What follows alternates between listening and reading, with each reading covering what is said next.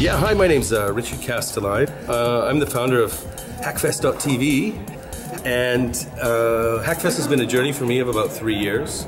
I started publishing at Market.tv 3 years ago with the idea of looking into and examining the media convergence, so basically TV apps, connected TV, smart TV, social TV, multi-platform engagement, and transmedia, and how this whole new ecosystem is evolving. One thing led to another. I never expected to be in the events business, but I kept coming across all these APIs and SDKs, and I'm like, wow, these are fantastic. Developers need to have more of this stuff, and I was writing a lot about it. And thus the idea for TV Hackfest was born. And we did the first show last year in 2012 in London, along with Transmedia Fest, which was great because we had a lot of creatives and writers and stuff there. And this year we've come to San Francisco, and we're going to be back in London again after the summer. So it's really it was kind of an organic growth of an idea that just came together. My main mission is to bring together creative writers, people from the creative community, directors and producers into the world of technology and vice versa, so they can understand each other more. So it's a two-way street. I also see TV as an industry that's ripe for disruption. Music, print. I used to be a journalist. I woke up one morning, 200 million bloggers. I went to the music industry. We know what happened there. I looked at TV and I went, you know what? I'm going to keep my eye out there. So I started writing about social TV 4 years ago now, which was very early, the concept of these worlds meeting on the television space.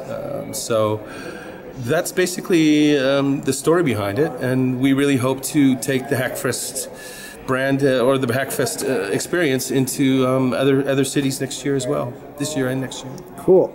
All right. So what are you hoping to see from the contestants today? What's the... I would like to see some great examples of context. For me, people talk about second screen and where does it become useful, and I don't engage with TV, and I only email, and that's true. The statistics prove, Nielsen, numbers show that people aren't engaging with TV on their second screen, even though 88% of tablet owners, use their device while watching TV once a month, and they have these phenomenal numbers and things. Clearly they aren't engaging with TV. I think there needs to be some exploration of how to make that marriage work in terms of companion experiences. And I think one of the things that works really well is game shows, like the £1 Million Drop in the UK with 100,000 people playing in real time. But I also think context is important. So, how many times have you ever got up from your TV, gone somewhere, gone online, looked up IMDb, gone to Wikipedia, find out more information. I want that information to be pushed. I don't want to have to pull it. And I want that information to be pushed to me in an intelligent, timely manner. So I think ideas around context are great. So TMS is here. They've got the data. We've got some great tools around recognition technology. So let's see some mix and mash, and we'll see what comes out of it.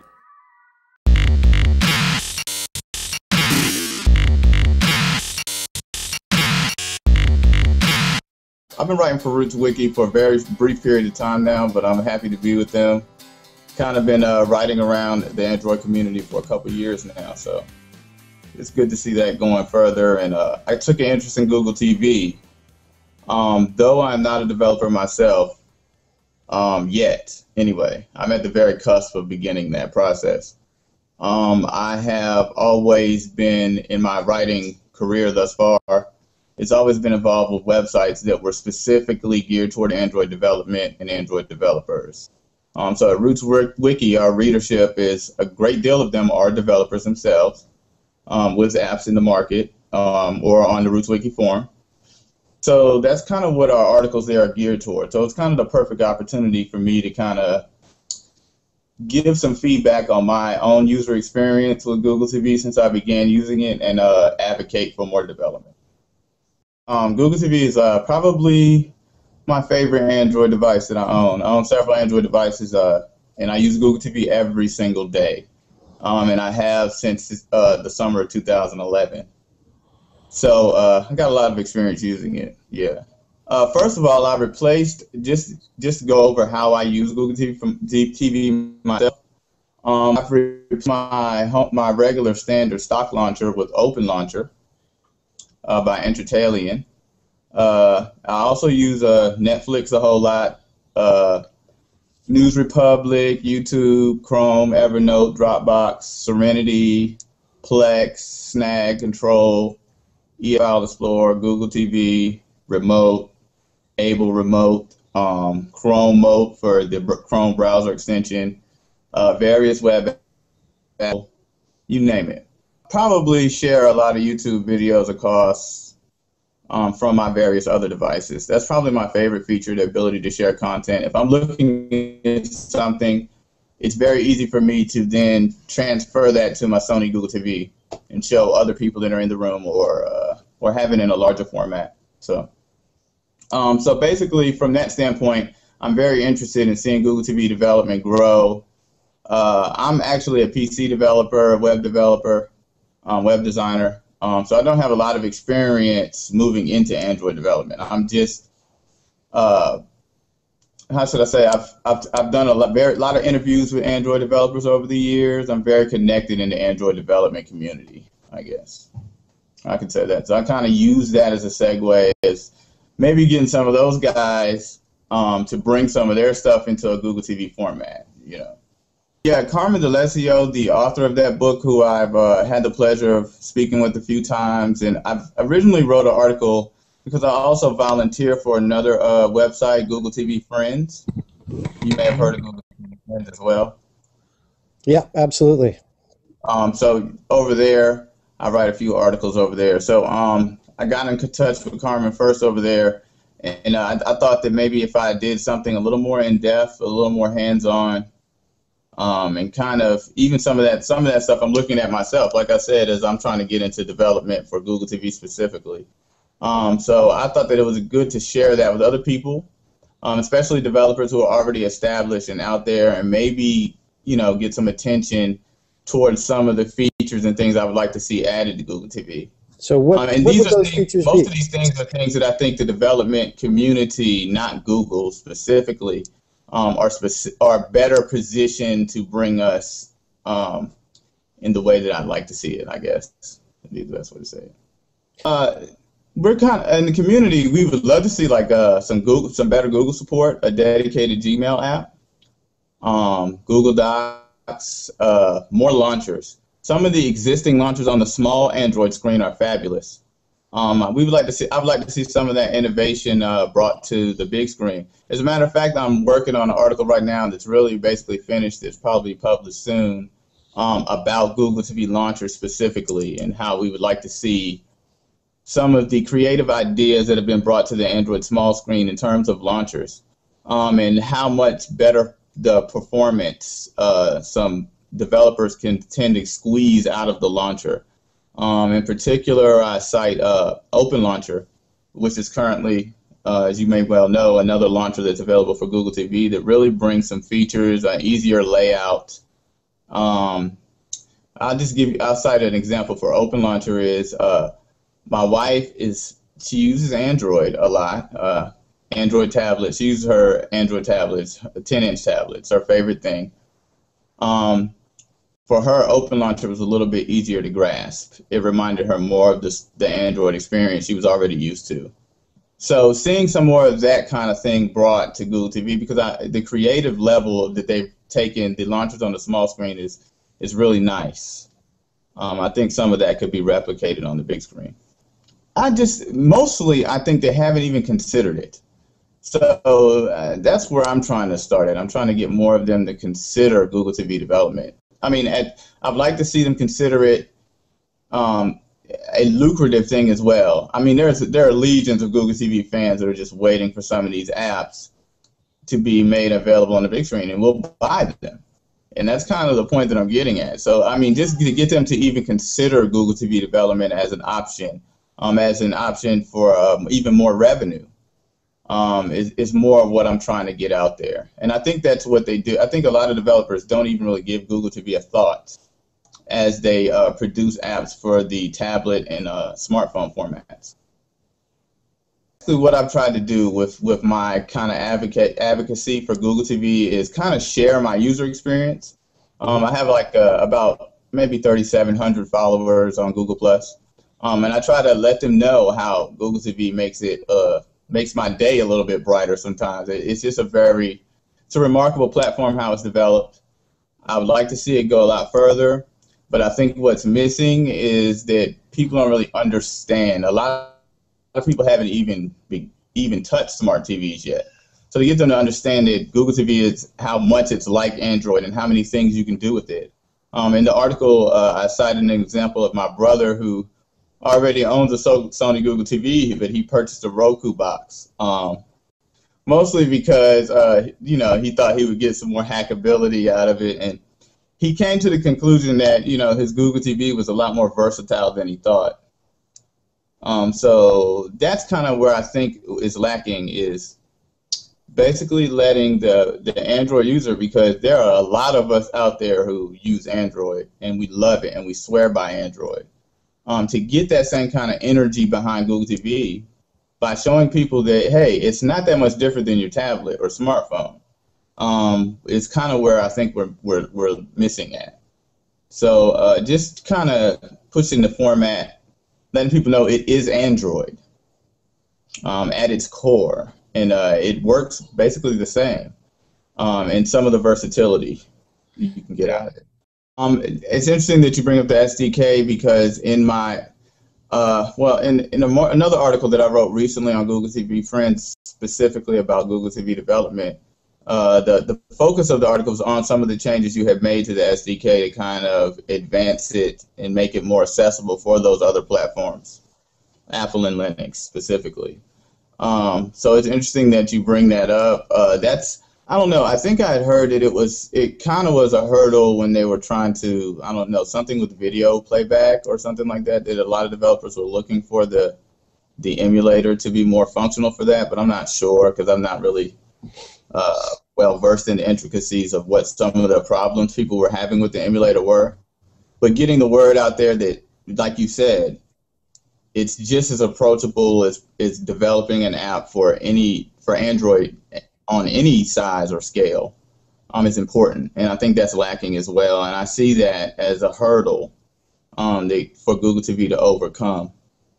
Other than that, I've also, you know, there's some feedback, different devices too. I think Google TV when Android first began, it had that same hurdle to leap, which is kind of the fragmentation between devices, and different devices deliver different levels of performance. So you may have been an early adopter who had a bad experience, and now that Google TV has come a long way, you're not really aware of the progress that has been made. So you kind of have a bad taste in your mouth. And kind of trying to get people to overcome that is something that I think needs to be done. Because Google TV is a lot different now. It's a lot better. It's a lot faster and more usable now than when I first bought a Google TV. Which one was your first one? Actually, I'm using the same one that I initially bought, but the Honeycomb update is where I saw a turnaround and where I wanted. It started to look more like I wanted it to look. It started becoming a platform that was easier for me to use on a daily basis. Also, the extension of my other Android devices. This is important. This is something I think is lacking. My Nexus 7 actually makes my Google TV far more usable than for example, the remote control that came stock with my TV. Let me see if I can show you. This deal here. Not very user-friendly, but Google TV Remote or Able Remote, a third-party app. I mean, those two, like I said, my family members primarily use those now to control the TV. I mean, it's just a lot easier to do. And I think that we should showcase that a little more. And that's one thing I want to do at RootzWiki. Yeah, in my case, I have several TVs. The Google TV is kind of my device. It's kind of an extension of my Android collection until it's time for Netflix or something like that. So for me, I guess I'm more of a hardcore Google TV user. I use things like Evernote, Dropbox, sideload apps, and things of that nature. But this point you were making about second screen apps, and that's kind of another big deal that I kind of have been speaking out a lot about, because I like kind of what I've seen in the early iterations of what second screen apps are looking like on Google TV. I mentioned, when you asked me what apps I like to use, I mentioned Control TV, which has a trivia game and a poker game that use your Android device. That your poker hand is displayed on your Android device. Everybody has a key, just for people out there that aren't familiar with it. And everybody enters a key, and then their Android device interfaces with the television. Essentially, the television is the dealer. Now, see, that's an experience that I would like to see more of. It's a really, really great use of the second screen apps, and it's a great use of Google TV as a gaming platform, kind of a group experience. And I really, really, really enjoy that. Let's Draw is another one that kind of uses the tablet or smartphone as a second screen or controller. Sony has an app that they also put out that's basically just called Smart TV Remotes.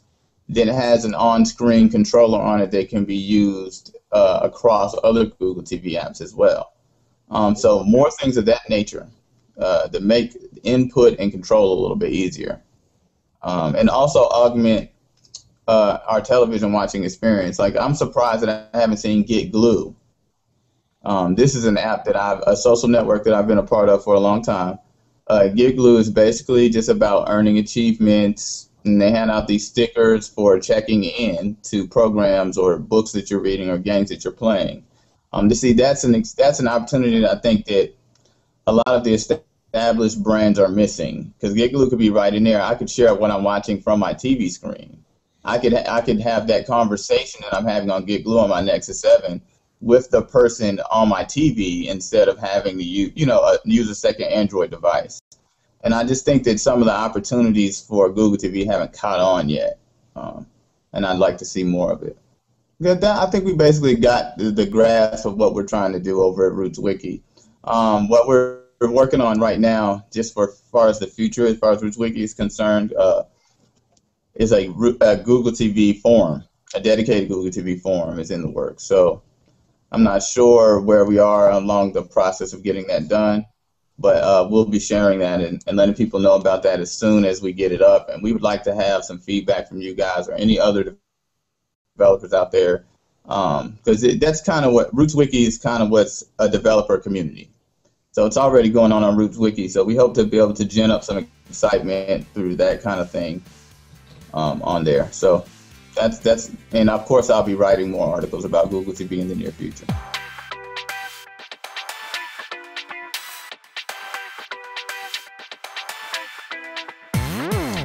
Hello everyone.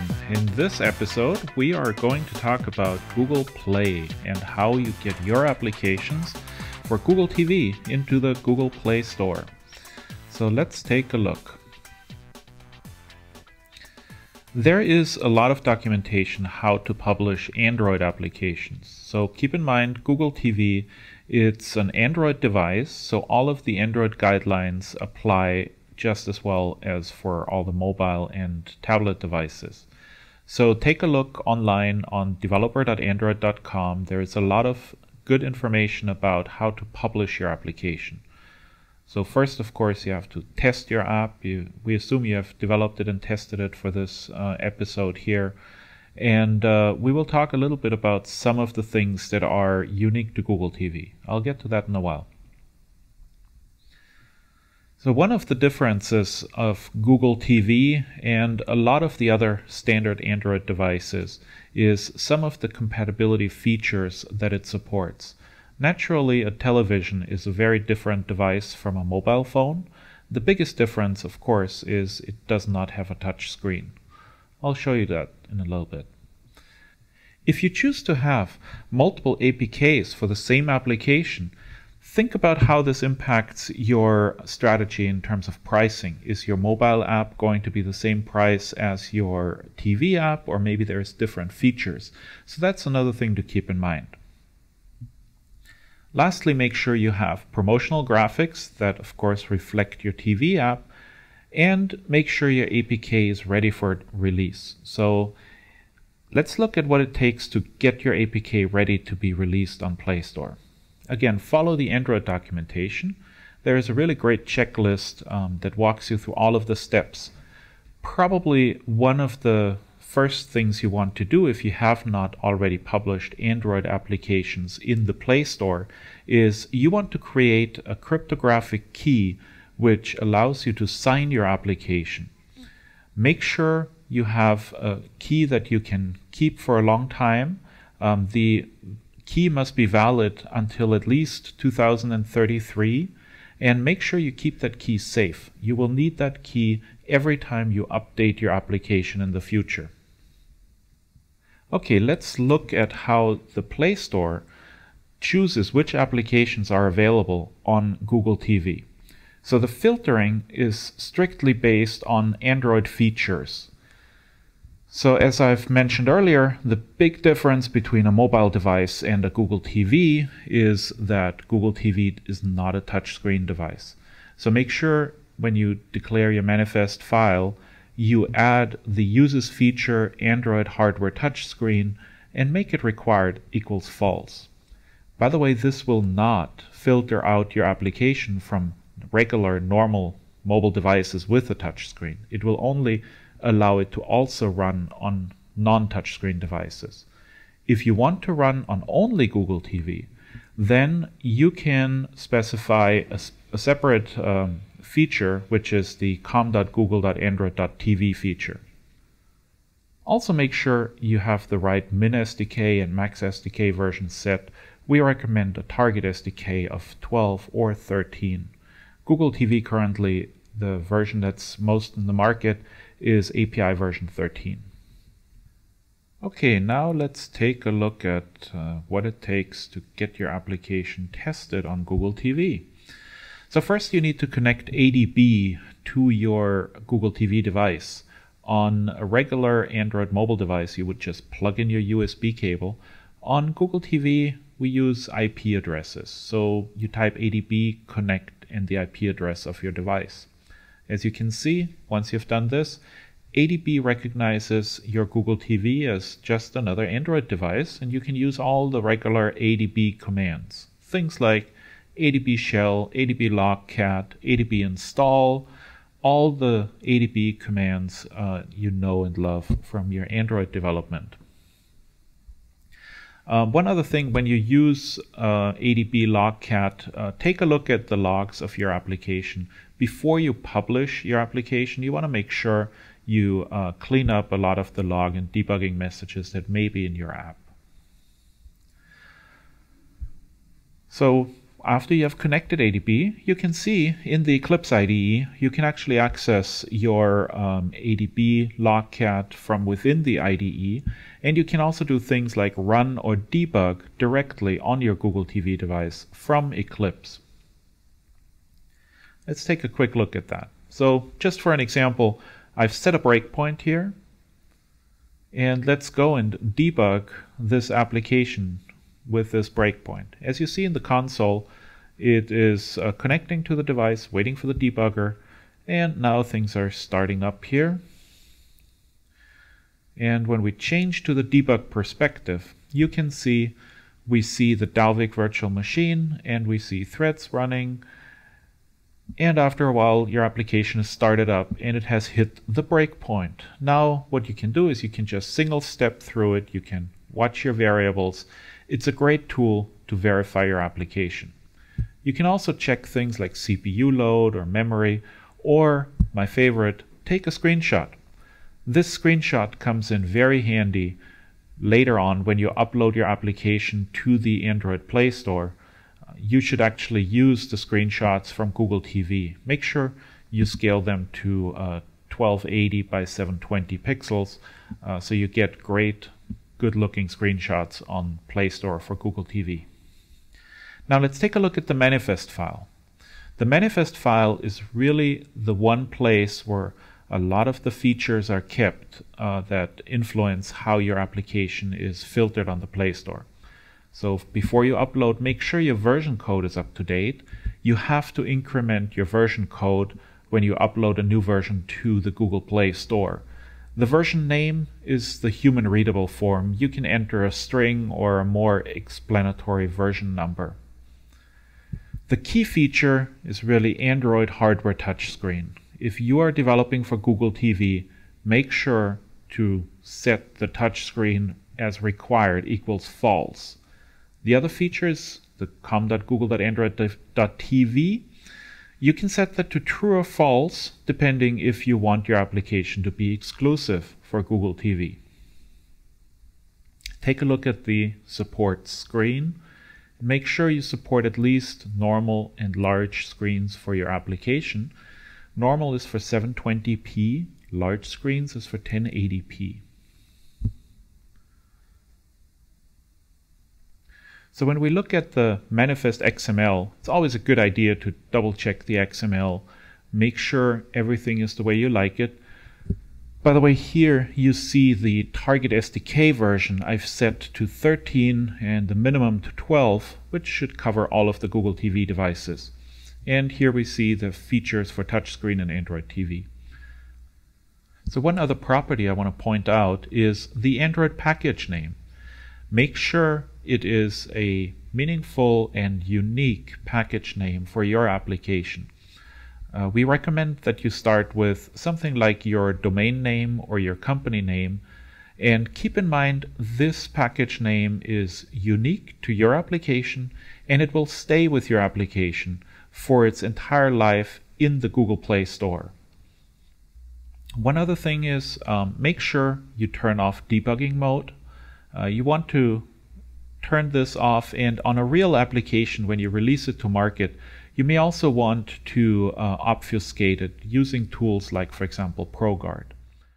During the development process, your application gets typically signed with a debug key. Now, when you get ready to publish in the Play Store, you want to sign it with an actual release key. So how can you do that? In Eclipse, you click on the project and then you look at the Android tools and use Export Signed Application Package. This will create a file that is ready to be uploaded to the Google Play Store. So choose the correct project and then go and choose a key store that you want to use to actually sign this application. Please make sure you keep a copy and a backup of this key store for future use. You will need the same key store every time you update your application in the Google Play Store. So it's very important to keep this backed up. Now choose the proper key, enter the password again, and this will create the signed package for the upload to the Google Play Store. You want to double check the certificate is valid until at least 2033 and make sure all the information is correct in this certificate. Okay, now that we have exported the APK, let's take a look and verify if all the settings are indeed correct. The tool to use for this is called AAPT. It's the Android Application Packaging Tool, and you can use the parameters dump, badging, and your APK name. This will show you all of the features and permissions and all of the meta information in a very simple user-readable form. Take a look at the version code, the target SDK, and especially double check that the Android hardware touchscreen is listed as not required. Also, take a look at the icons that you package with your application. You want to make sure you have at least the 240 and the 320 dpi resolution icons to make sure it looks really brilliant and sharp on a large television screen. The other thing to verify is you can use the tool Jar Signer, and you can verify the certificates that have been used to sign your application with. It's just a good idea to make sure everything looks good. In this case, we see that the certificate used, it uses my name, it uses my organization. Things look pretty good, and the expiration date is in the future. It's in this case it's 2036. Once you're ready to upload to Google Play, go to the play.google.com/apps/publish Developer Console. In the Developer Console, you'll see a list of applications which you own or which you have uploaded in the past. And you can take a look at the store listing. It will show you things like the title, the description, the featured image, and so on and so forth. It's a good idea to update some of the information, some of the description, update maybe the release notes, and update the recent changes so your users know what is new in this update. Now let's look at the APKs. When you click on APKs, I suggest choosing the advanced mode. This gives you a little bit more features and a little bit more flexibility, and you can upload a new APK, and you can simply browse, select the file we just created, upload it, and the Google Play Store gives you a high-level overview of what are the features of your application, what are some of the required permissions, and it also gives you a list of devices that are available for your application. So just give it a look, make sure it looks good to you, and then save the file. The file is not active, so it's not yet being pushed out to developers. So you have a chance to double check. You also can upload this in advance, you can stage it, and then at a given time, whenever you're ready, you can publish the application to your users. So now I can either reset my draft, re-upload a new version, or if I'm happy with the version I uploaded, I can publish this version with one click.